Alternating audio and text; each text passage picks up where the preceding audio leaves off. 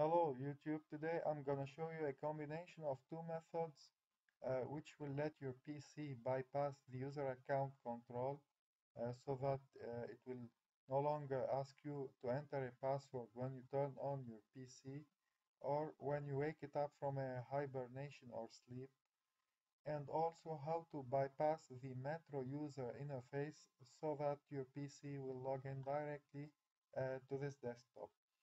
At first, go to the Start menu, type Run, or if you don't have a Start menu on Windows 8, go to Search, type Run, click Run.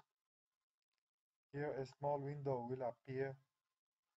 Type in netpl with NETPLWIZ.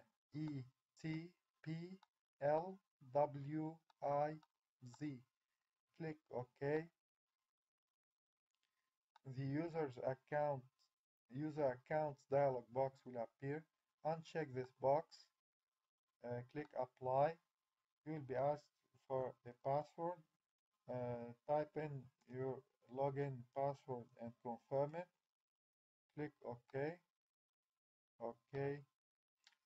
This method will disable the user account control and the Metro user interface when you will turn on your PC, but when you will wake it up from a hibernation or a sleep, you will still be asked for a password. That's why go to your control panel. Here, view by category, user accounts and family safety, user accounts, make changes to my account.